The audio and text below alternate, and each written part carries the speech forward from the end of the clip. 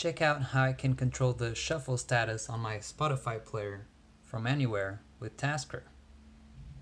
First, I have this off Spotify action here, task, which uses the new HTTP auth action in Tasker to get a valid Spotify API token that I can then use in the new HTTP request action.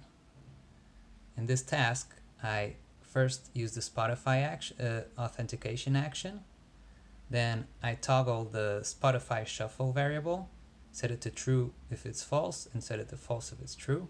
And then I simply call this URL, which is part of the Spotify API, and set the shuffle parameter to the variable. And if I call this, you can see that the shuffle toggled. If I call it again, it'll toggle again.